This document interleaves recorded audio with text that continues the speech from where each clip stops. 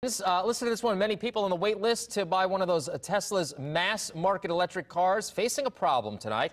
They could lose out on a U.S. federal tax credit. Current buyers will get a $7,500 tax credit through the end of the year, but it will gradually be phased out until the end of 2019. The current waiting list has grown to 420,000 people. There is some concern people who are on that wait list may cancel orders if they aren't going to get that tax credit. The starting price for that Model 3, $35,000. Tesla using it to move away from being known as a maker of expensive cars for the wealthy to an automaker for everyone.